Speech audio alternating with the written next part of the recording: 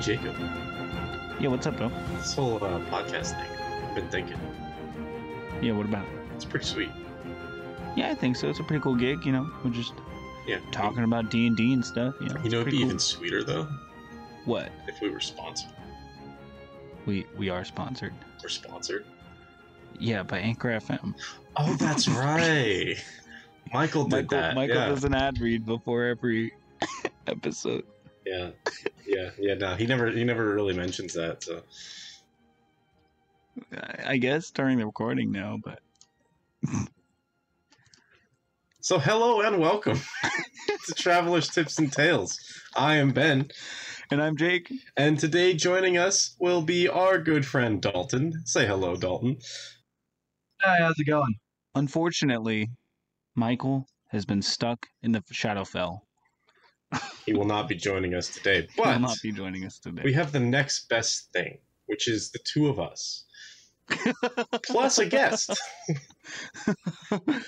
The two of us Yay. into chaos. Yes. I believe. And today we will be talking about plot twists. Kind of like Michael not being here. Gotcha on the viewers or Ooh. listeners, I guess. Yeah. They don't So- view. First of all, what even is a plot twist? Why are we even talking about it? A plot twist What is a plot twist? is an unexpected development in a book, a film, TV, etc. You know, so in this case, D&D. You know, Yeah, it can also unexpected be development. a role-playing game. I just said D&D. Whatever. Yeah. That is what plot twist is. They can be super important, and they can be very effective at telling a story and changing up the narrative in a way that your players won't expect, or that fellow players won't expect if it's part of your backstory. They are definitely a very useful tool that I think a lot of people, when they're writing stories or when they are crafting campaigns or backstory missions or anything like that, should keep in their back pocket. They should always keep that plot twist. I always like it when a piece of media keeps me on my toes. It's always fun. Yeah. It's definitely when they come out of nowhere with a plot twist that no one would have expected. Oh, And yeah. they just slap you with it. That is For sure. really, really cool. And a fan of plot twists, as most people are, but a real big fan of plot twists is our friend Dalton here. Hello, Dalton. He favors a lot of plot twists whenever he runs a game, which is not often, but when he does, he likes to throw in a very At good... least one. And he always knows just when to throw them out there. Oh yeah. I really like to lead on my players mentally, make them think that what they're doing is, you know, for their greater good, but then I really just enjoy the looks on my players' faces. I pull the rug right off. When you rip it right out of their souls. Some might consider that cruel, but I consider it good writing. I consider it entertaining. I am a really big fan of movies where they like to have stories that, you know, really reach out to people who are watching it, get the viewer's attention, and then have some sort of twist involved just to, you know, mess with their mentality on the movie and be like, wait, so if that's possible, is this also possible? And then it gets people thinking about a lot of things, and it really makes the story look a lot more in depth. But easily, there are multiple ways to make it seem like a terrible thing. Like a lot of media have had terrible examples of plot twists. It's easy to mess up. It's So- easy to do it incorrectly. Let me ask you guys this. Yeah, Do you okay. think that a plot twist is always necessary to have a good story? Not always, but it's always nice to have one every now and then. Yeah. I think they're better when infrequent, I should say. Yeah, exactly. Yeah, because I don't think there's anything wrong with having a movie or a show or a game that's just a pure archetype of one thing. It's purely an action movie, or it's purely a racing film, or it's purely a mystery, you know, Yeah, something or like what have along you. those lines. But it's always nice when they smack you across the face. Yeah, Oh, yeah. as long as it is infrequent. You can't have like M. Night Yeah. Shyamalan movies, or it's like plot It's twist like, every you know scene. that something dumb's gonna happen at some point. Yeah. Not having a plot twist definitely makes it more fluid and easier to like maintain. Yeah, definitely. And sometimes not having a plot twist is a plot twist in and of itself. Because if your players are expecting a plot twist and they are expecting you to pull one out and they're waiting for it and waiting for it and waiting for it, and then curtain closes, end of the session, end of the game, and there was never a plot twist, that would throw me off even worse, to be honest. Like a good example is when I used to play with my brother in D&D, I threw one mimic at them, and it was the first chest of the dungeon, and then all the other chests were normal. Freaked him and the party out for the entire dungeon. And it was really entertaining, because they were all with sticks at a distance, being like, is this going to bite us? Is this going to bite us? Boom, the door behind him was a mimic, and it slammed on him. Now they're on the ground. Adventures. Never open a chest again. Yep. Exactly. Hey, if it's worth keeping, it can survive a fire. Burn the chest. That's not always true. Burn the Please don't do that. Please. Scrolls, no. The wizard is so unhappy. Oh, yeah. Can't have a wizard if you're doing that strat. Or a historian, or a librarian, or anyone, any nerd. Or anyone wearing light armor. Or even worse, anyone wearing no armor. Oh, no. Oh, no. Looking at you, wizards and sorcerers. Yeah. Maybe monks, you know. Well, what does a monk have to gain from a Depends chest? on the monk. Depends on the monk. Anyways. Yes, they could be using a stick. So today we wanted to talk to you guys about some good examples and some bad examples of some plot twists in some media that we have heard and seen. And we also wanted to tell you a couple stories where we encountered plot twists. In our games. In our games. At home. Yeah. First off, do you guys want to talk about the the good of plot twists?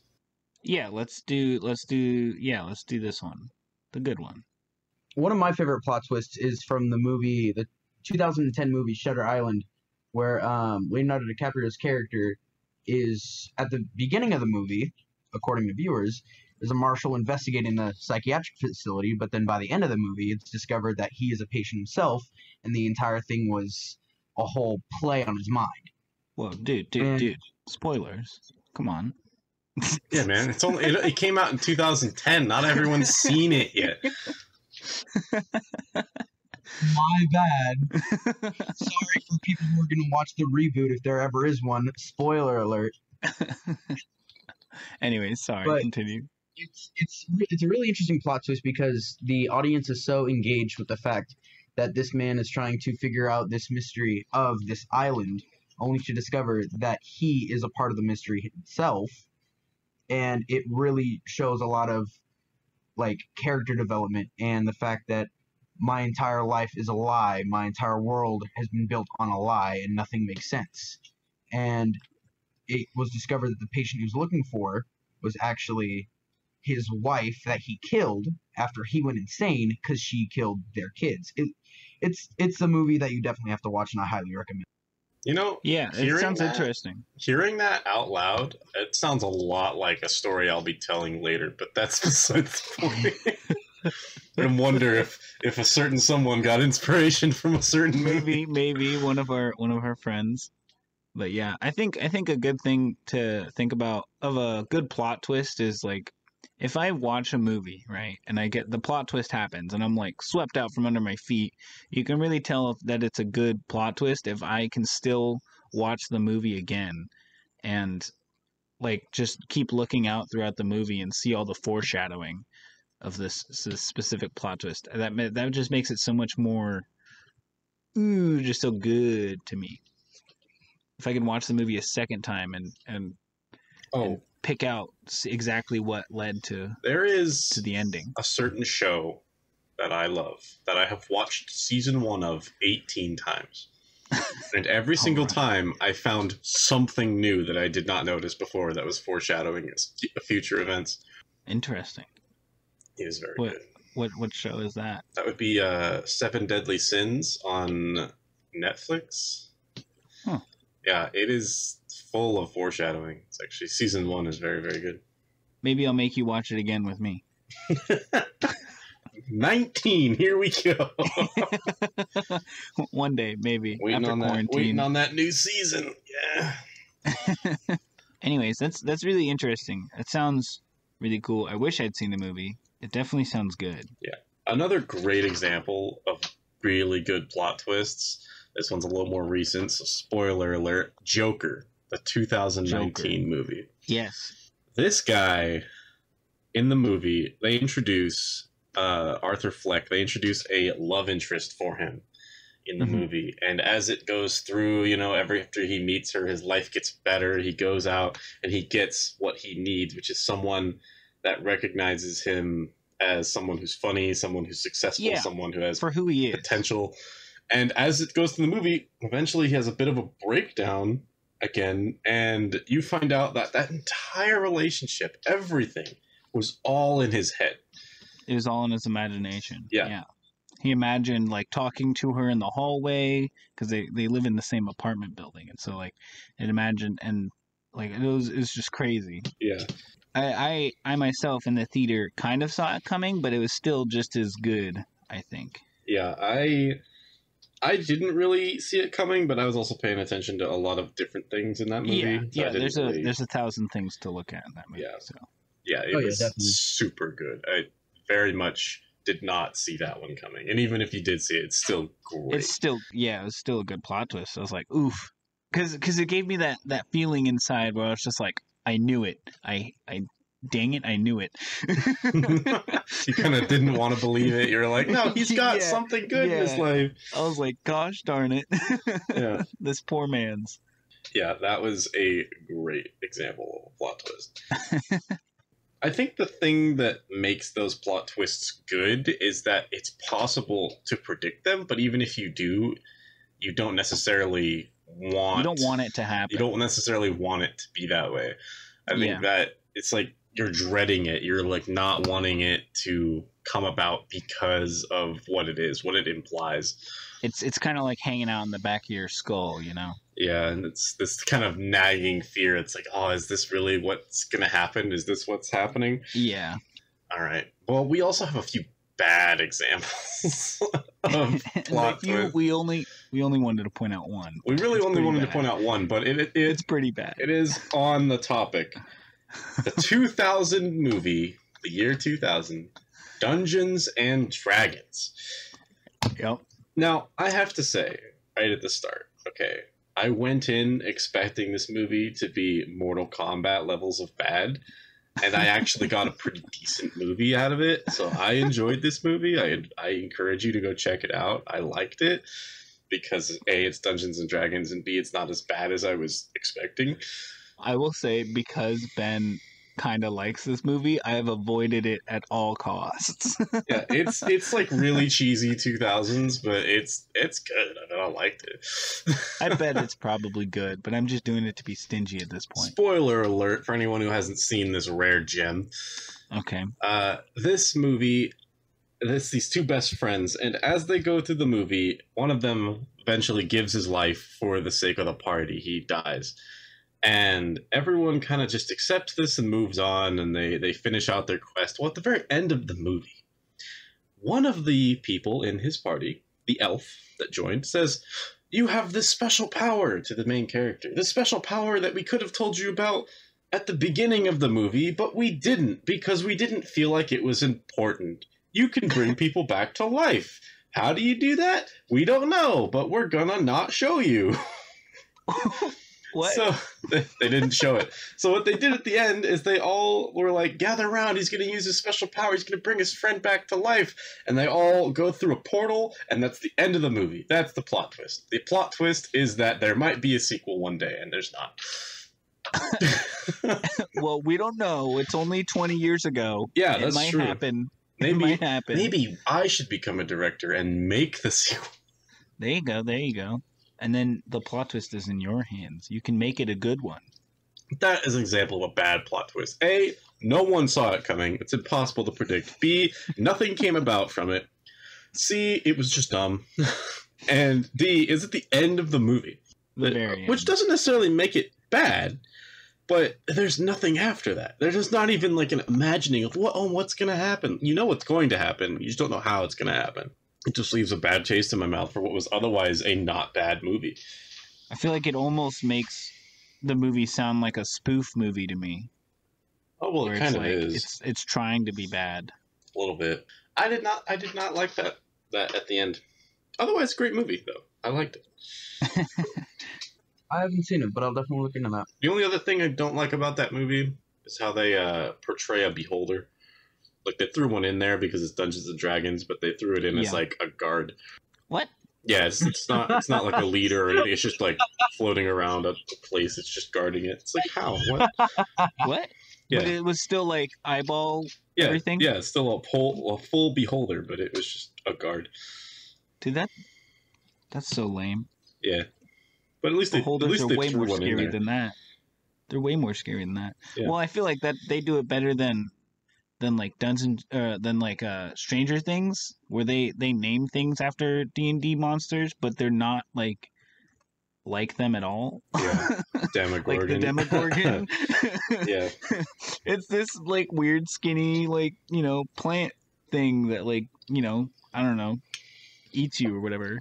Mm-hmm. And then actual Demogorgon in D&D giant Sweat two-headed demonic prince that drives people insane with a look. Sweat's just running down my face. Oh yeah, because you guys just recently fought Demogorgon too. Oh, But that's a story for another day. that's a story for another podcast, another episode. A whole other podcast. I decided to. I went to Google and I decided to look at what this beholder looked like in this movie, and boy, oh boy, is this interesting! Now I feel like I have to look it up. Oh no. You really need to look at this, Jacob. You really need to look at this. It's fantastic. If I look it up, everyone's gonna hear my really loud keyboard, so maybe I shouldn't. Probably. I don't even know what specifically how to word this search because like what the heck? I literally said Dungeons and Dragons 2000 Beholder. I just put And then Dungeons and it Dragons shows you the Beholder in the movie. What? Yeah. Oh, Right? you can also see them kind of sneaking by in one of those pictures. That's funny. What the heck? Maybe we can get Michael to put in some stills of this. Just This so is just so hilarious. everyone at home understands, if they don't want to On Google YouTube. this, it looks Yeah. like if a really, really old man got turned into just a head with one eye and was just floating around angrily all the time. But it has a mouth. And does it have eye stalks? Oh, it does have eye stalks. You can't really see him in that one picture I'm looking at. Yeah. But it's weird. It kind of looks fuzzy in some parts. Yeah. Well, 2000. Yeah. Kind of looks like a peach fuzz kind of a thing, Yeah.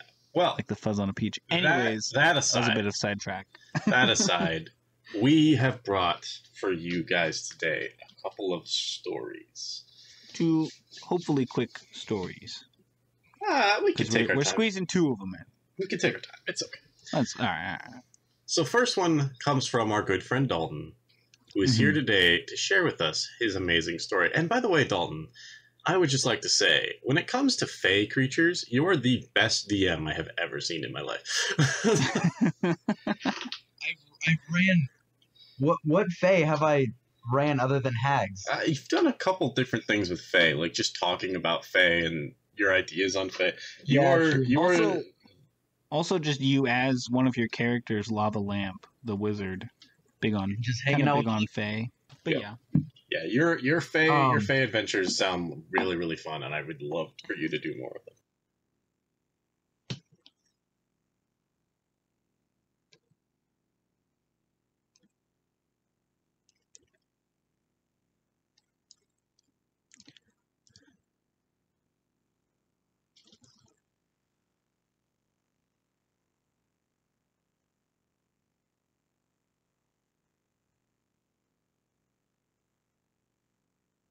I kind of felt bad because we did this one shot at like 2 in the morning.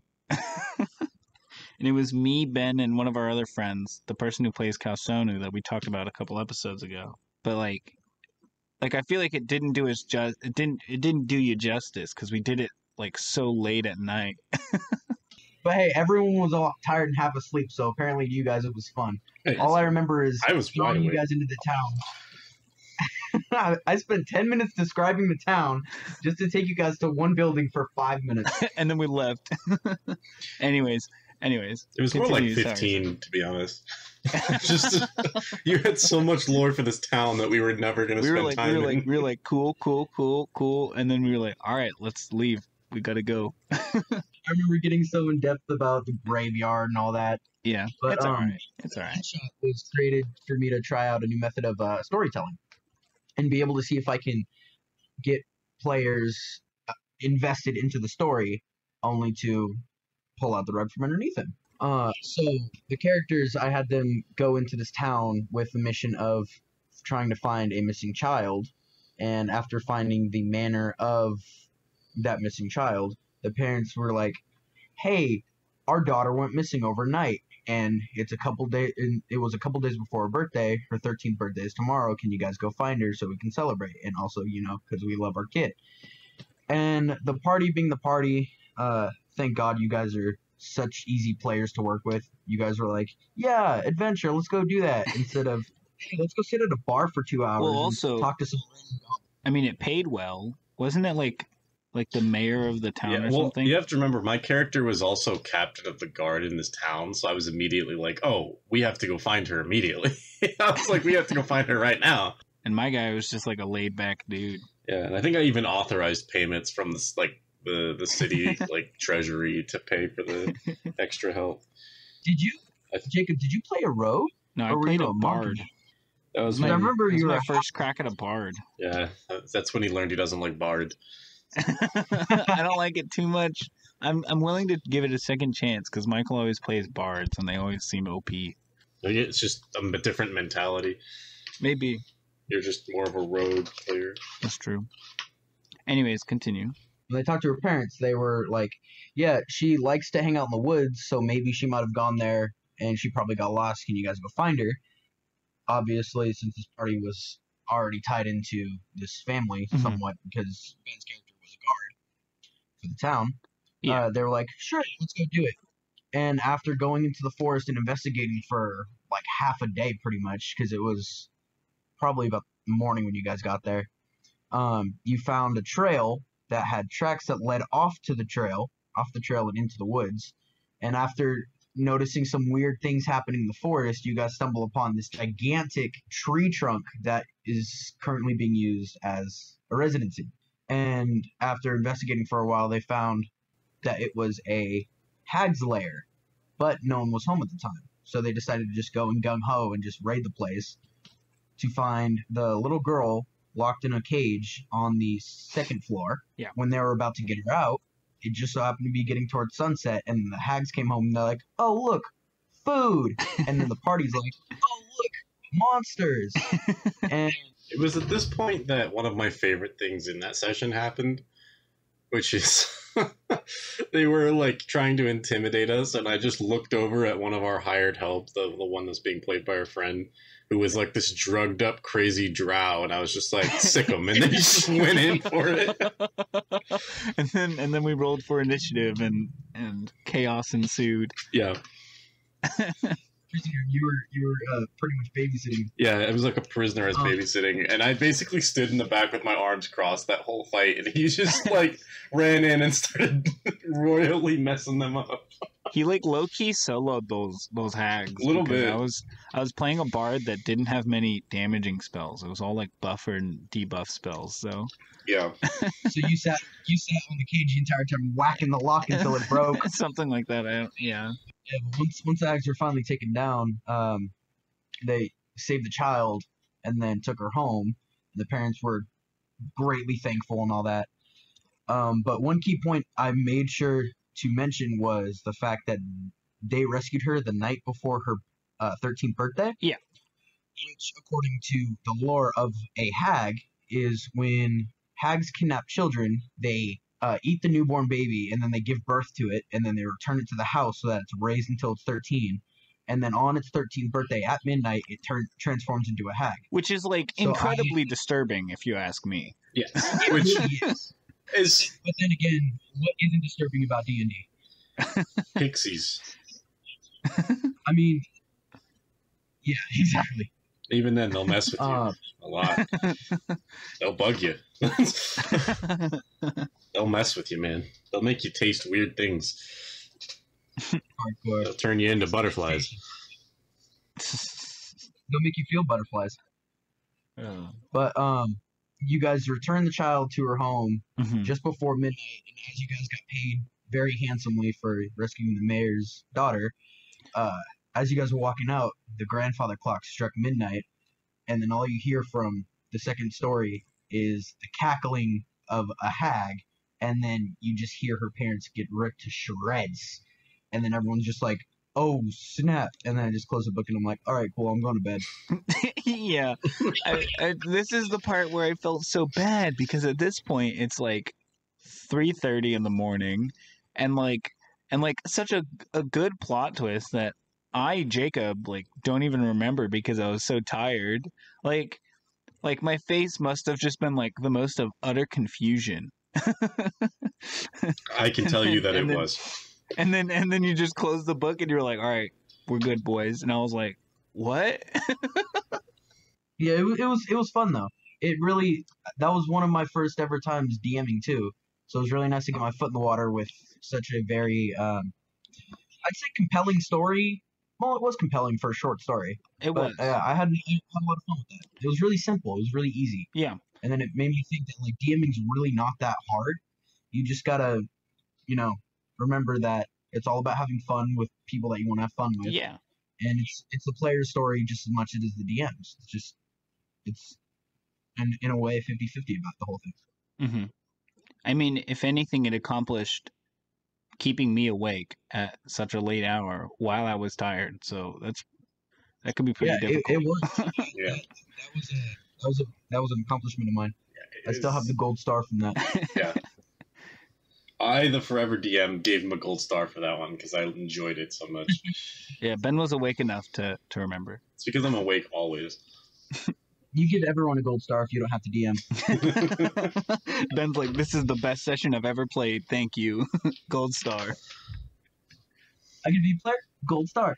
Hey, maybe he's just trying to be supportive, Yeah, maybe I'm just trying to treat my young apprentice DMs that I never asked for with some kindness because I looked up how to teach people how to do things, and kindness was one of the things that popped up on that list of things to do. This is all Ben's plot to DM less. I give my good old college try. So, our second story today was run by a friend of ours named Hayden. Yes. A good old buddy of mine.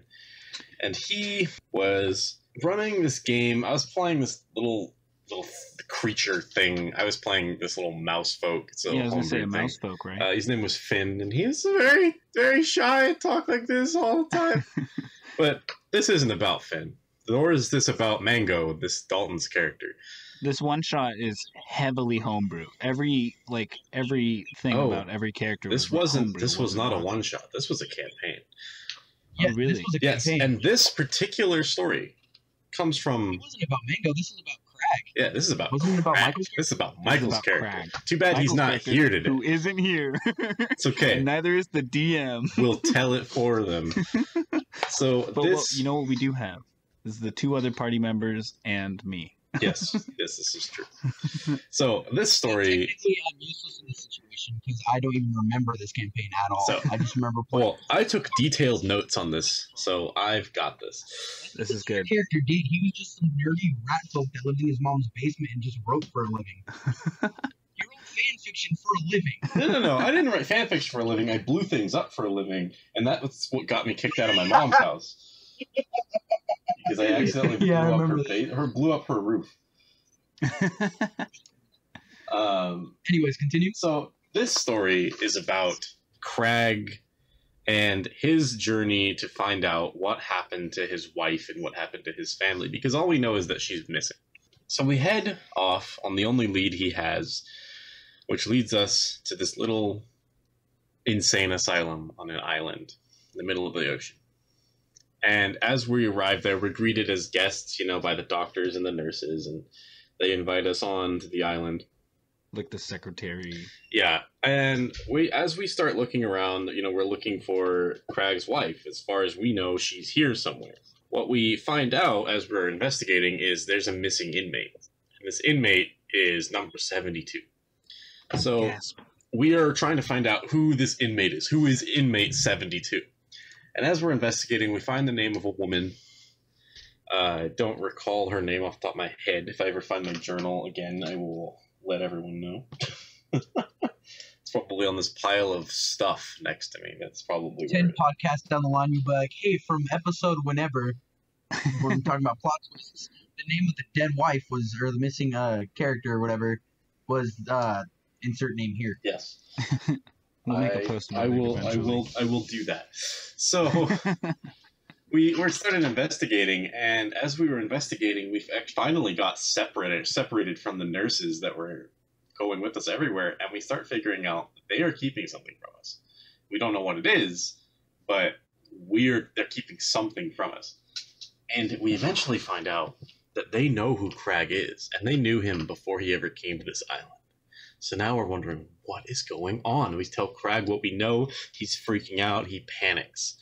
Craig runs off on his own to try to figure out what's going on. And that is when the doctor tells us something interesting, something terrible, something we probably were never meant to know. He tells us anyway. Well, that's always nice. Yes. So, meanwhile, Craig is going towards the only lead he can. The only place on the island we weren't allowed to search is the lighthouse. So Craig, he goes and he flies up to the top of the lighthouse. He throws a guard off the side. He's not messing around at this point. He breaks into the lighthouse, and once he does that, he finds the doctor, Finn, myself, and Mango, Dalton's character, all waiting for him. And Craig is looking around confused, and as he comes in, we finally tell him the truth. This entire island is an insane asylum, and Craig is a patient here. He is patient 72. And there's this whole quest, this whole lead that they gave him, this entire thing was all set up to try to cure him as one really extreme attempt. And apparently it's been done multiple times. And he has failed to be cured every single time, and they've had to start all over again. The thing that was different this time is that we were here with him. He met two people along the way, and this time we can help him figure out what is going on. The woman's name that he was looking for, the woman that was that inmate, was an anagram. The person who brought them here in the first place, right? That name was an anagram of his wife's name. It was rearranged letters of his wife's name, and he made up this name while he was insane because he was like, I have to find this woman who didn't exist. But it was an anagram of his wife's name because he couldn't deal with the fact that his wife was dead. And the way she died, she drowned their kids in a river. And he came home and saw that. And that is how she died because he freaked out.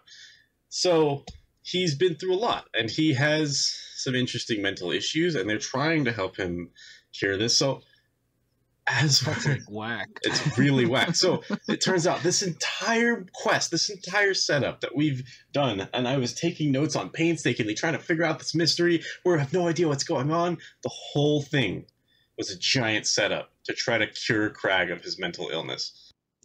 That's very interesting how you and Dalton's characters technically know the entire time. There's nothing stopping them from knowing. So technically, like, the character actually knows more than the player does, which is weird to think about. It was a really weird thing at the time. But now actually trying to remember the story, I just realized that Hayden totally ripped off Shutter Island. Yeah, that's when you explained the plot. I was like, hold on. Maybe he was inspired by it, okay? Yeah. Hashtag inspired by a bard. Yeah. Didn't finish my sentence. But he did it in a way that made me, even though I've seen the movie already, didn't even think about it at the time. Which is crazy. Which makes it even that much better. Which makes it better. That much better of a delivery. Looking at it from a paper perspective, like if we just put them side by side, it's like, oh, he totally got inspiration from this. But the way he did it made it so like it was creative in a way that he made it his own, and it made it stand out a lot more. And I like that. Yeah, which is super cool. I Mhm. loved that so much. Yeah, very interesting. Yeah. Can you two think of any other times that we have thrown some incredible plot twists at us in our D&D games? I know I've probably used a lot. I just don't recall them off the top of my head. When I was listening to a couple episodes ago when you guys mentioned Blaze's character. Oh yeah. Oh my god, is that a plot twist? I mean, it's just a thing that we should have seen, but we didn't. Because my character, Lava Lamp, he tried so hard to impress Blaze because I was trying to get on the College of Mages. But that might I have a feeling that agenda might change about Lava getting on the council. But that's a story for another time. I mean, like I saw him as the guide, my character, and on the council, and never connected it, like as a player or a character or anything. Like it was never brought up. I didn't even think about it. What made this dude so powerful with fire? It was such a great. Oh man, I don't even know if it is a plot twist, but it's just like, I mean, it all makes sense. It shouldn't be a plot twist, but it was because we're dumb. My character wasn't there, but having heard that, like having heard the two separate stories about you guys going into the desert with a guide, Mhm. and then hearing the backstory of Blaze, but never really connecting it. Yeah, It's just really interesting to know that your guys' characters influenced one of the most powerful characters in this world now. Yeah, crazy. I mean, that my world, I like to think, is full of little surprises like that. I don't know if I'd call them plot twists, but Yeah, exactly. Like I can't exactly give it the name of plot twist, but it's definitely something that came out of left field that shouldn't have. I feel like. Note to self: Jacob doesn't like when I do stuff. No, I love it. I was like, wow, that's crazy. I'm stupid. That all makes so much sense, and I'm just dumb, and I never saw it coming for no reason whatsoever. I don't know. I feel like I should have seen it coming from a mile away, and I didn't. But even then, it's still a good story element. It's such a great story element. So, oh my god, I'm still baffled by it. That was like, and you told me like, how many weeks ago was that? Like 4 or 5 weeks ago. If it was like 4 or 5 weeks ago, that would have been like episode 2. It was episode 3, session 2, technically, because we like to make it complicated. Yeah, I think it was 4. Anyways. Yeah, I actually can't wait for you guys to interact more with the Council of Mages because they are full of stuff like that. It's crazy because I feel like we've interacted with them so much as multiple different party members, like characters. There's always more to know. That's crazy. Especially since I'll be electing 2 new members soon. And one of them might just be a PC. Probably not. Get wrecked. Sorry, Dalton. Ha ha ha ha. It's my fault for summoning the equivalent of a god's child. My bad. That is definitely a story for another day. Hopefully after it's resolved, because it currently isn't in that game. All because I wanted to get the attention of one of the council members. But it's okay, I took her out to lunch beforehand. Anyways, I think that might wrap up this episode of Travelers, Tips, and Tales. Some quick things to say. You can find us on most media platforms as just Travelers, Tips, and Tales. We're at Travelers, Tips, and Tales at Instagram, at Tips Tales on Twitter, Tumblr. We have a Tumblr page of Travelers, Tips, and Tales. I have a Patreon. secret. You can go on Patreon. What? Our Tumblr page. Yeah. I'm not going to lie. I'm probably going to post all of our memes there. All of them? Well, not all at once, but they will all end up there. Oh, thank goodness. I feel like you should do all at once. No. Then they'll know how frequently I make memes. Is it a bad thing? I don't know. We also have a Patreon, though, if you would like to support us on Patreon. Ben, how many patrons do we have, Ben? Absolutely none, which is a shame because that is where I post all of my unique homebrew content for all of you to enjoy. And if you are a high enough tier, you get to talk to us one-on-one every month directly. Yep. And even if you're just a $1 patron, you still get to join our exclusive Discord. Very, very crazy Discord. Yes, where you get to talk to us and all the people that we have as guests on our show. Yeah. They stay as well on as our Discord any of our other free. patrons. They get to stay for free just because they were a guest. Yeah. Loophole. If you want in without paying, be a guest somehow. At this point, if you became a patron and joined our Discord, so considering how few people there are, there's a decent chance you might end up a guest. You might end up a guest. And then you could just play us and stop supporting us on Patreon. But why would you do that? Because we're great. You should support us. Yes, I'm great at selling. We also have an email, travelerstipsandtales@gmail.com, and a YouTube, Travelers Tips and Tales. We are planning on getting some additional content to you guys. We upload all of our podcasts on YouTube as well, in addition to all the other places that we upload through Anchor.